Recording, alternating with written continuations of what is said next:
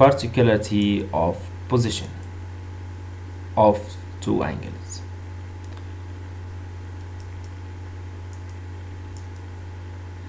So activity 2. On the next page, Samar saw the opposite figure on the right, which is this one. And we have to put yes or no for each blank. So let's do it. Look at the first one. Here, the branch A. The angles having the same vertex. We have two angles, this angle and this angle. They have the same vertex. Yes, that's true. The vertex is O. The angles having common side. Yes, they have the common side OY. So, yes. The angles lying from one side and another of the common side. We have an angle that lies above the common side, and the other angles lie underneath the common side. So we say yes. Look at B. Do we have the same vertex? Look at the red angle, the vertex is O, and for the blue angle, the vertex is Q. So, no, we do not have the same vertex. Do the angles have the same common side? Yes, they have a common side. So we put yes. Do the angles lie at either parts of the common side? Yes, we have the angles lie at either parts. Now let's have a look for the part C. We have the blue angle here and the light blue angle. This is called RAS and the other angle is TAP. So, do they have the same vertex? Yes, they have the same vertex O. Do they have a common side?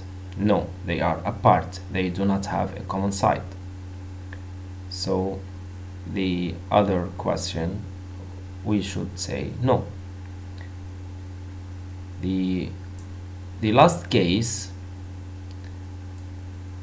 here we have the red angle, which is MBL, and we have also the blue angle, which is MBK. So in this case we are asked, do they have the same vertex? Yes, they have the same vertex B. Yes. Do the angles have a common side? So let's have a look. We have the smaller angle, which is MBL, and the blue one, which is the greater, is MBK.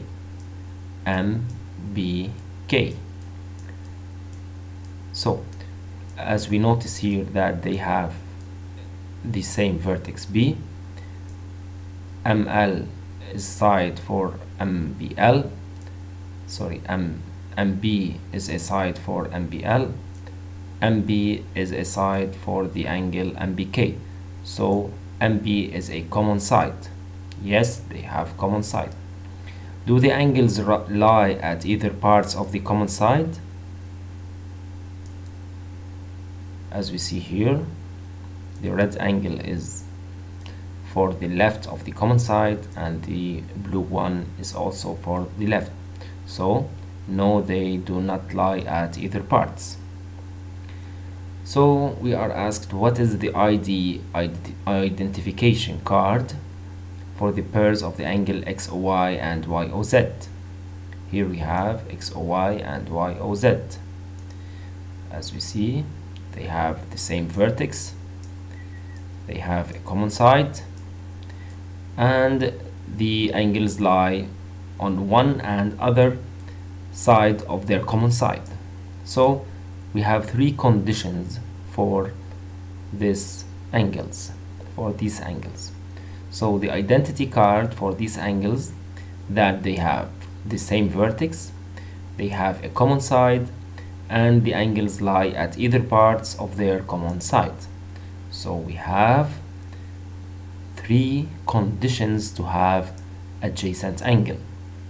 So to have an adjacent angle, we should have these three conditions are fulfilled,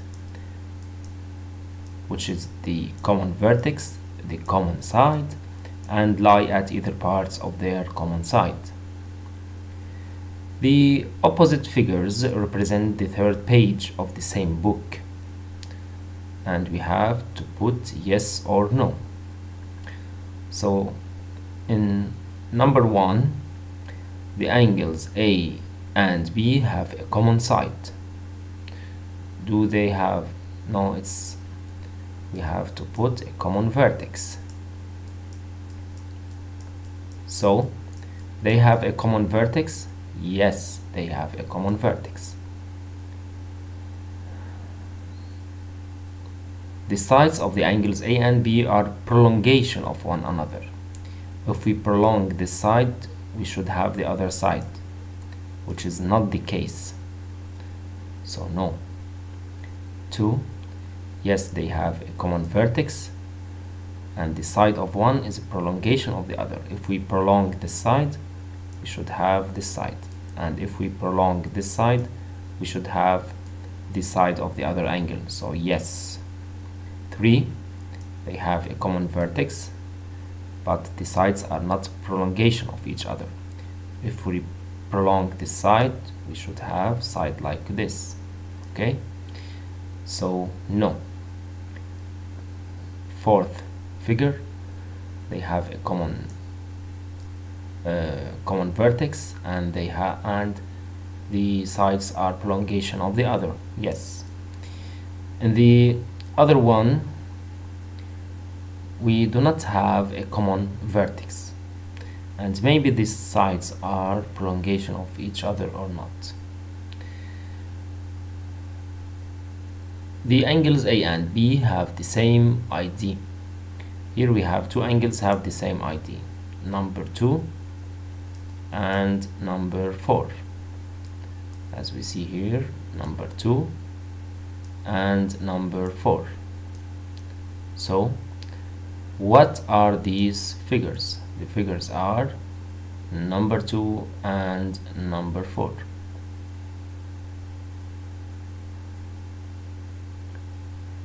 Using your protractor, measure the angles A and B in each figure, and then what do you notice? So this angle is 44 and this angle is 44. So we notice that the angles A and B are equal. In the other case, the angle A equals 130, angle B equal 130, and the angles A and B are equal. So we notice that the angles A and B are equal in the figures 2 and 4. So these angles are called vertically opposite angles. So we have to know that in a vertically opposite angles there are conditions to be fulfilled, which are the angles should have a common vertex and the side of one is prolongation of the other angle. So let's have a flow chart for the particularity of position. We have two particular positions. We could say that the angles are adjacent if they have same vertex, common side, and they lie at either parts of their common side. And we say that the angles are vertically opposite angles if they have same vertex and the side of one is prolongation of the other. The text on our books. Here we have supplementary is 90 degrees, complementary, the sum is 180. Particularity of position, we have adjacent angles and vertically opposite angles, and we have 3 conditions for adjacent angles and 2 conditions for vertically opposite angles.